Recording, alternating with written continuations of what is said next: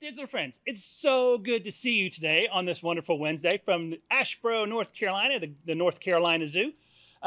Your Zoo Adventures team today, Steve will be in front of the camera. And Megan behind the camera. Always glad to have you. And we thought we'll take you to Streamside to introduce you to some of the native animals of North Carolina. Hope you're looking forward to it. And no, they're not all scaly, but a few of them are. Hang tight.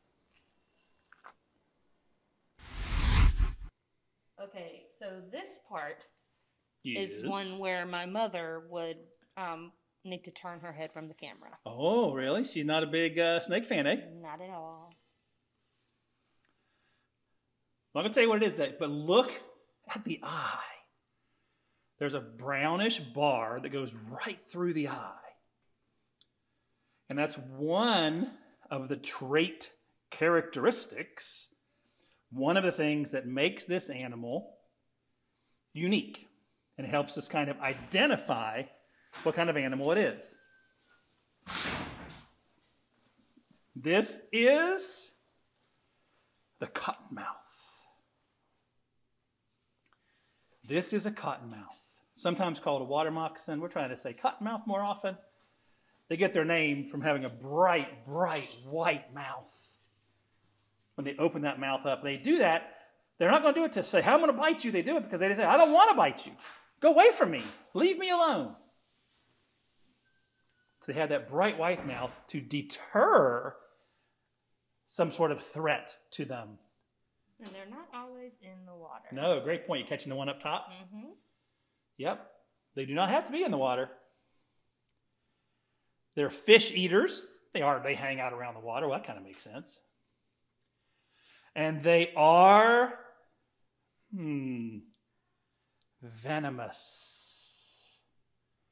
We'll talk about the difference between venom and poison.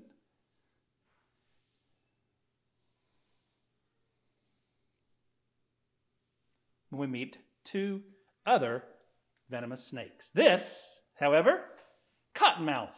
One of those snakes that likes to live in and around water. All right, before we continue, quiz time. No! Yep, quiz time. It's 10 o'clock. I don't want to take a quiz. It's quiz time. So, venomous, poisonous. Not the same thing. Similar, but not the same thing. So what is the difference?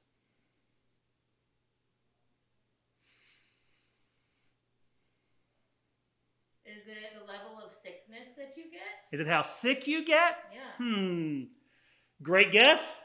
Not quite. Help her out, friends. Venomous and poisonous.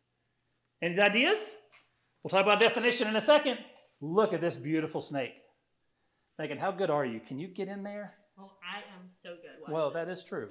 Oh, it's dark. You're hiding in a dark hidey. Let's see if I can put a little light. Oh, we got it. Look at this.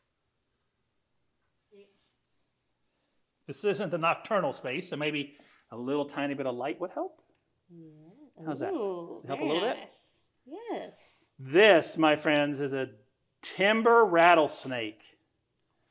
Beautiful, beautiful animal. How long? I have no idea. They're pretty impressive, though. I was going to say my best guess, maybe 6 feet. 5 or 6 feet long. Found here in North Carolina. Ooh. Not quite as dangerous. That's kind of a weird word to use. As the diamondback rattlesnake. Diamondbacks are bigger, venom a little more potent. Diamondback, the largest snake in North Carolina. This is the timber rattlesnake. They get their name from the rattle on their tail. I was trying to find it, but I think he's got it all protected and covered up. Think it's all tucked under? Mm-hmm. Digital friends, you cannot tail? You cannot tell the age of the rattlesnake by its tail. I didn't do a very good job with that. Nice save. You can't tell the rattlesnake's age by the rattles on the tail. Yeah, you can't tell the tail by the tail. Right. Exactly. Because those buttons on the tail will break off. Longer rattle, maybe a little bit older animal. That's about all you can do, though. Can't do much more than that. I don't see anybody else in here, Steve. Nope, just a timber rattlesnake today. Okay. So, pretty cool, though. come back to venom and poison. Oh. Venomous. If you are venomous, Watch out. I've got to bite you or sting you. How's that? Wait, what was the sting? Back here Okay. is my tail. Okay. So yeah, bees are venomous because they sting you. It's how they inject the poison. It's how the toxin or the poison is put into a body. If I use my fangs and bite you, venomous. If I use my stinger and sting you, venomous. If you bite me, if you lick a caterpillar, don't do that. Don't do that. Or toad. Right? If you ingest it or rub it on your skin, poison ivy, that's poisonous. It's got to touch you or you have to ingest it. So the word that is the same between these two is toxic. It would be toxin, yeah. Toxin, yeah. Toxin or toxic, yeah. You inject a toxin, you have a toxin in to make yourself a kind of dangerous. So, poisonous, you bite it and you get sick. Venomous, it bites you and you get sick. So that's the difference. It's the mode of transmission. Big fancy way to say it. The mode of transmission, how the toxin is put in you or on you, makes you venomous or poisonous. I don't know if you can get this one, Megan. How good are you again? Look at this coming around the corner down here. This friend down here is moving. Let's see. I bet some of my fellow North Carolinians could probably identify this animal. Hey, check this out, Megan. Look to your right. We'll come back to the event. Look at this. Look what Keeper Adrian's doing over here. Look at this. What? Keeper Adrian, he can't hear us. Working with the barred owl. Desensing to touch, probably right there. So a touch and then a reward or a treat. That's that operant conditioning. We've seen that before. Now we're kind of, he doesn't know we're doing this. Oh, maybe now he does. Oh. So yeah, so that's what's going on. A little bit of training. There's the touch, descends to touch. Maybe they need to catch her up for something.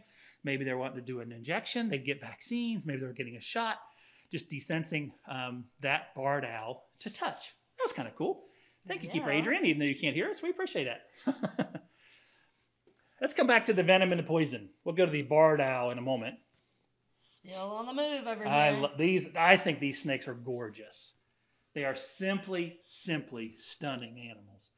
This, digital friends, is your copperhead.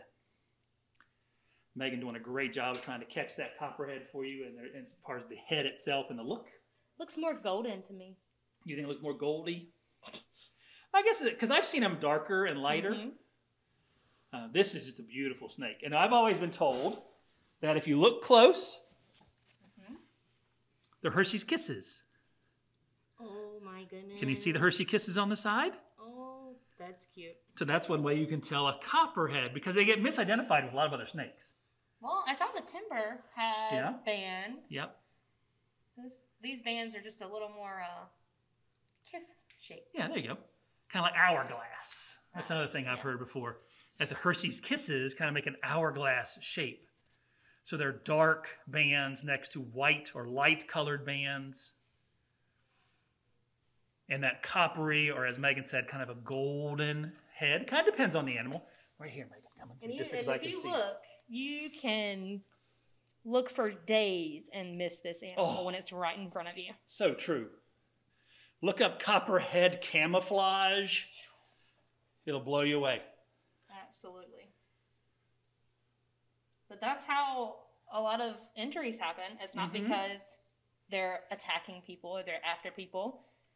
Their goal is to stay camouflaged and hidden.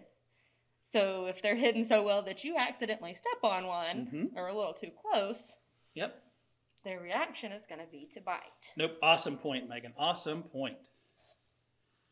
Oh, look. You find another one? I'm curled up, sleeping. Oh, yeah. So that one looks a little bit darker. And again, there as you can see kind of the you can kind of see that Hershey's Kiss, which looks like a hourglass band from one side to the other.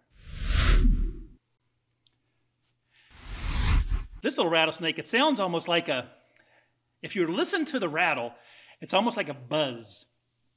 This is the pygmy rattlesnake, a very small rattlesnake found in extreme southeastern North Carolina, usually in the Sandhills region. But watch this as Megan pulls back. There's a second one in there. Digital friends, can you use your skills of observation to find that well-camouflaged, that well-hidden second pygmy rattlesnake? They are so pretty. I love that coloration.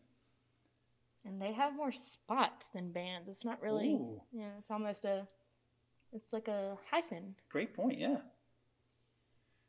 How you doing, digital friends? Can you find that second animal? I'll tell you, it's not towards the front of the habitat. It's not where the other one is. Not where this one is. If I can point to it, I can't. Nope, I got you.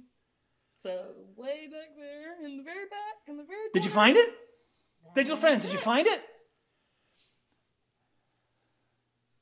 Pretty well camouflaged, if I say so myself. I don't know if we can find this one over here, Megan. Is a snake over there? No. Oh. This is where Adrian was working with Sam, the barred owl, a second ago. Oh, okay, good. And she's kind of hiding. Can you find her? Sam! She can't hear you. Sam! She can't hear you. Aww. There she is. We can zoom in a little bit. There we go. So we got lucky. Adrian walked by. Keeper Adrian walked by a second ago. We were like, hey, hold on a second. He was saying some of the other training they're doing with her, so you saw that touch behavior. They're actually trying to do a keel score on her. A keel score is they can touch her breast, they can touch her chest, and they can see how much muscle is in there. And having a good keel score is healthy. So they do that with a lot of the birds here, try to see how strong those muscles are. So they're trying to condition her to be touched on the keel. She'll also go into a crate. They're trying to do all kinds of behaviors with her so they can touch her. So that's one of the things that you saw Keeper Adrian working on. And if you're just now tuning in, if you didn't see it, it was probably 5-6 minutes ago. You can see Adrian doing a little bit of training with Sam, the barred owl. You can see pretty easy where they get their name. Those wonderful bars on the chest. It's B-A-R-R-E-D. Digital friends. She has kind of a tan chest with brown vertical bars on it. And that's where she gets her name, barred owl. Nocturnal, meaning they're active during the... That's almost too easy for you all. Knock. They're active during the knock? Yeah. No. Night. Oh. You're close. Yeah. Nocturne. Maybe knock is Latin or Greek for night. Actually, I think it is because in Harry Potter, they're like, it's Lumos for light and then Nox for turning the light off of the wand. Yeah. So we need Curator Beth to tell us this because she knows this stuff too. Yeah. Yeah? Cool All story. Right. I'm going with you. I'm going with it. This is a raptor. Now, I do know raptor is Latin for raptus, meaning to seize or to grasp. Oh. How about that for also giving you a little bit of an English-Latin lesson, Digital friends. And our friends are like, Steve, Megan, little after 10 in the morning, I don't need a Latin lesson. Words are funny. They are funny, right? And if you learn some of those prefixes and suffixes, it gives you an idea of what the words might mean.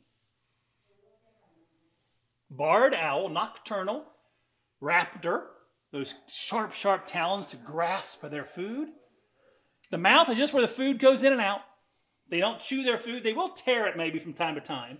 Let me see if I can zoom in on the talons a little bit. Oh, good luck. Oh! You good? A little bit. It's shaking though. I'm going to zoom out so I don't make you guys nauseous. Okay. Fair enough. Digital friends, how far can they turn their head? They as cannot. far as they want. Well, I really can't argue with that. As far as they want, can't be wrong.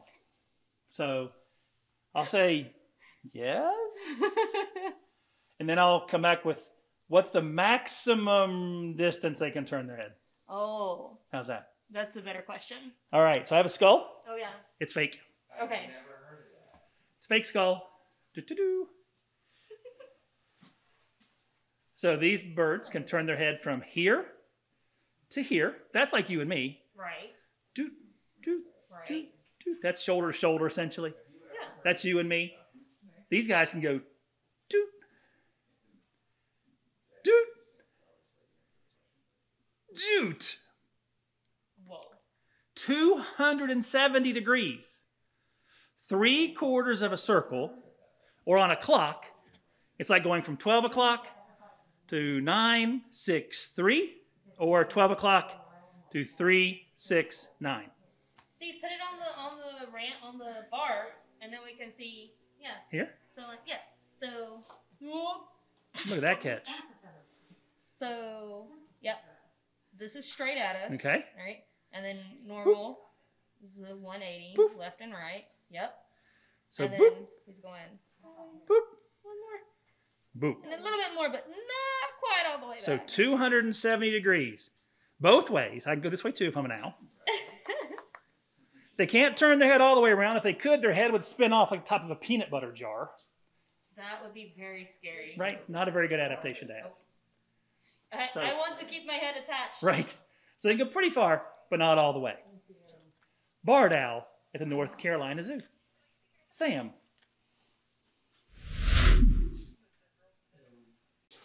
Please, check this out. What do you find, Megan? What you got? Words.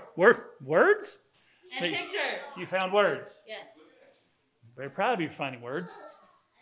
Words? Ta-da! Words! Yay! Nice. So, benefits of snakes. People do ask all the time, what's a snake called? What's it good for? Look at this.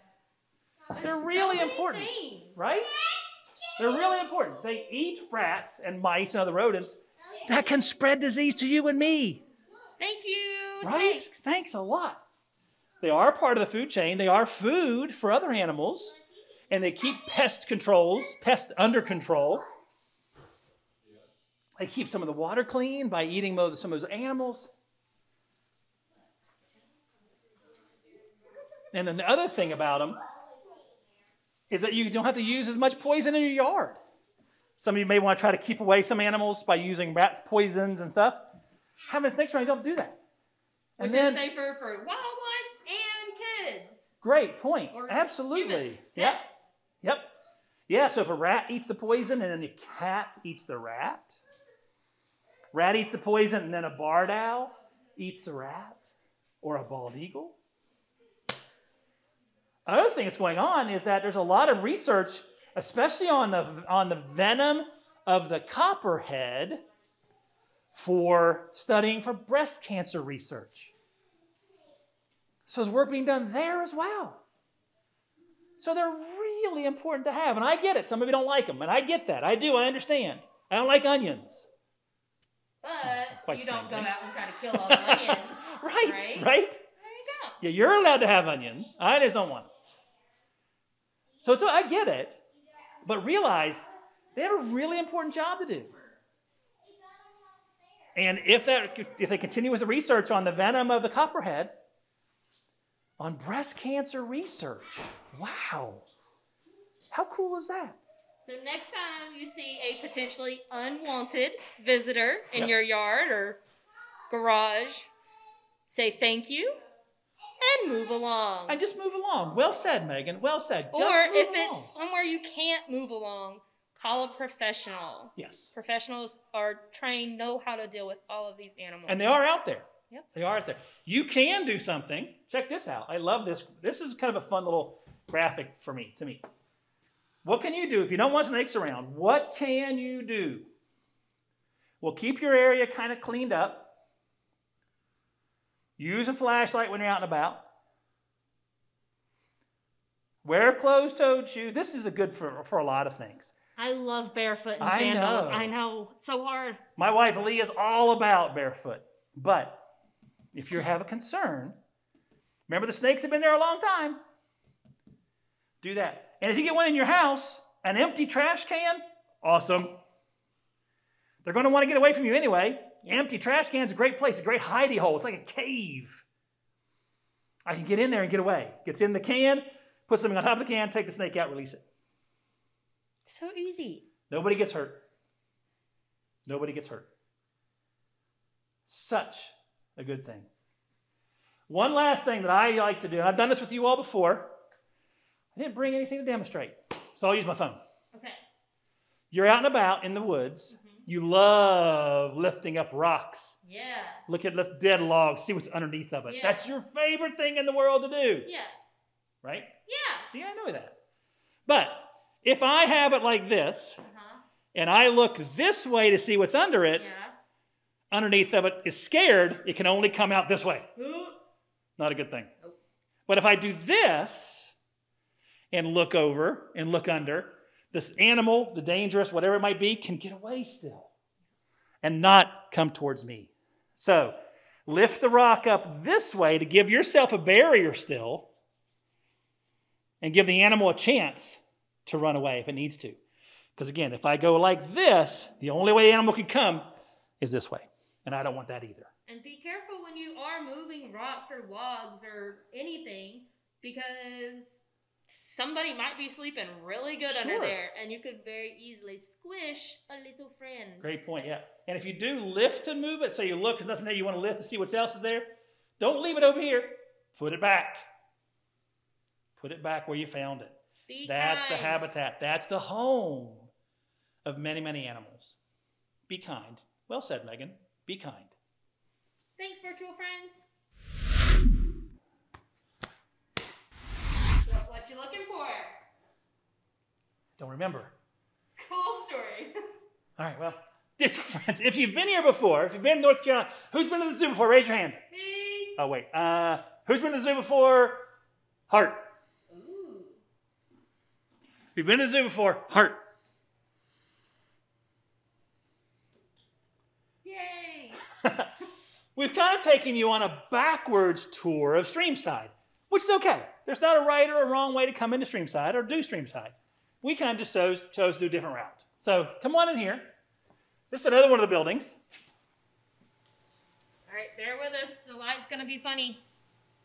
But watch how good Megan is with the light. Oh, yeah. Magic. Ooh, big old sturgeon swimming by already.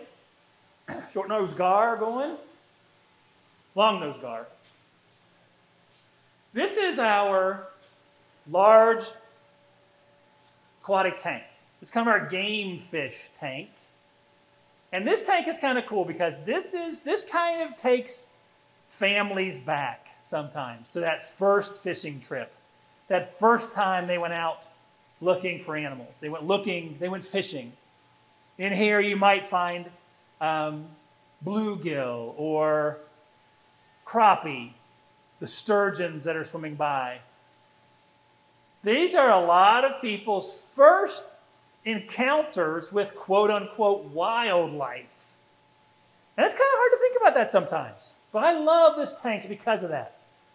And I've been here many, many times when dad and son, grandpa and son and dad, grandma and daughter, grandma and son, I mean, whatever the combination is. It's a family affair. It is. Fishing runs in my family's blood. Does it? Yep. Interesting. I used to fish a lot. I went with my buddies, went with my dad, went with my sister once in a while.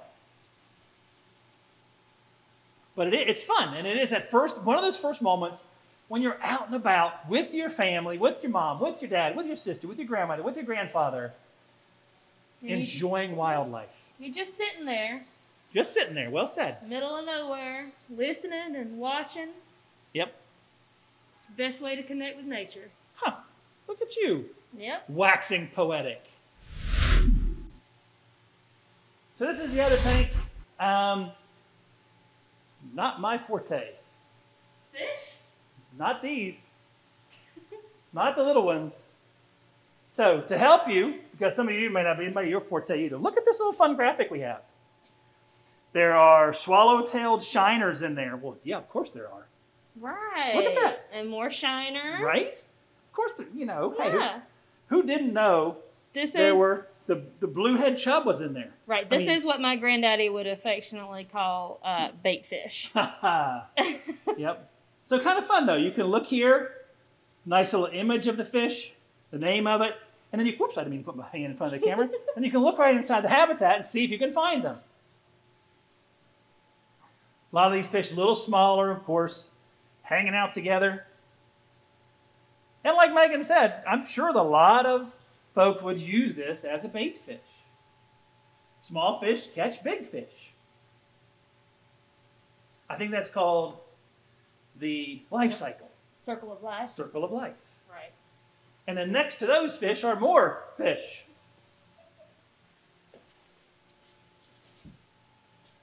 And this is kind of cool. Can you show them the box real quick? But Steve, what's supposed to be in here? Fish. Yeah? Just fish. Okay. And a salamander called the hellbender. Oh, that's who must be in this big box. And I am sure Maybe. he's in there somewhere. If we could find Keeper Keeley or Keeper Adrian real fast, they could be able to, right over there, he's in that corner, underneath that rock. It's like, yeah, okay, I trust you. Nope. So yeah, we can't find him. And this is, since it's a tour, this is kind of what you're going to see sometimes. That's why you have to stop, slow down, and really look around. But the box is an example of one of our conservation programs here at the zoo. Now that's a half-size concrete box. That's not full size. But what it does is they put this in hellbender creeks where hellbenders live. And this is a nesting box for hellbenders. They come in this way. This is actually posted, it's facing downstream, so water's flowing this way. So silt and gravel can't end up in it. And the hellbender comes in and can lay eggs in here. And then the male protects the eggs. Ooh. Yep. Until they hatch. And we've done this because, unfortunately, a lot of creeks and streams where hellbenders are found are silting up. There's runoff from construction or road development. So there's not as much of that dirt being kind of held in place. So you're seeing silting, big rain events, washing more and more dirt in there. And where hellbenders nest, this is a great example right here, Megan, where those rocks are kind of flattened. Oh. Hellbenders would nest under those. Very nice. But if those build up with silt and small gravel, there's nowhere to lay their eggs. So creating those nest boxes helps the hellbenders give them a chance or a place to lay their eggs. How about that? Steve! What? Steve, What? I'm ready to go. Are you still looking for the hellbender? Yeah, I can't find it. It's not there. That's not true. I know it's there. I just can't find it. How y'all doing? I hope you enjoyed that tour of Streamside with Megan and myself. We truly enjoyed bringing it to you here from the North Carolina Zoo in Asheboro, North Carolina. Another one of our tours for you, for those of you who don't like to visit the zoo when it's a little bit chilly, a little bit cooler. Right now, today, this is the 1st of February as we tape this. Temperatures today, 50, 51 degrees. Not a bad day. This is not a bad day at all. I agree with you, Megan, 100%. All right, everybody. So your Zoo Adventures team today was Steve in front of the camera. Megan, She was behind the camera doing a great job. as always. We can't wait to see you all at the North Carolina Zoo one of these days soon, but stay safe. We'll see you again next week. Bye now.